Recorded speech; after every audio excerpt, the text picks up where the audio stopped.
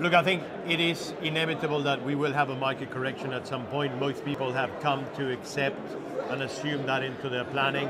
There was clearly a growing expectation in the last quarter of last year that we had it closer. Then that proved to be a short correction that the market got out of it pretty quickly in the first 8 to 10 weeks of this year. But inevitably, we know that some of the levels that we have seen in some of the key financial indicators of the market through the last few years are probably not sustainable in the long run. We probably have seeing valuations now stretch levels beyond which it is hard to see them grow any further.